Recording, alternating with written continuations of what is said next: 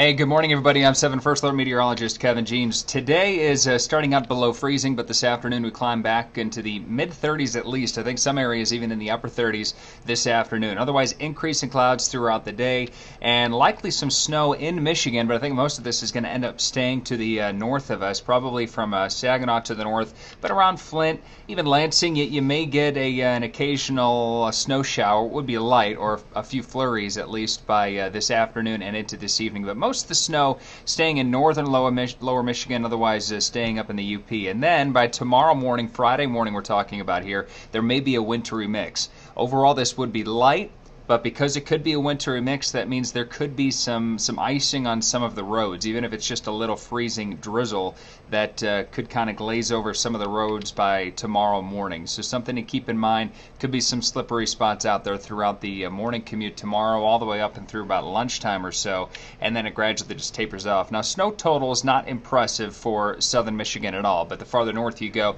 you could see maybe 2 inches, maybe 3 inches of snow as you head north of Saginaw and around Bad Axe and around the northern parts of the Thumb, maybe around 2 inches, a little bit higher than that in some localized spots, but that's for the snow event this afternoon and tonight. And then tomorrow morning for southeastern Michigan, there could be a bit, and again, as I mentioned, that freezing rain or freezing drizzle, and so maybe some slippery spots on the road early tomorrow. Something to keep in mind, especially maybe if you want to get a head start or a jump on some of the holiday weekend travel. Be careful in the morning hours. And we warm up, though, probably close to 40 degrees by Friday afternoon, so any of that wintry mix or snowflakes should transition to all rain by Friday afternoon.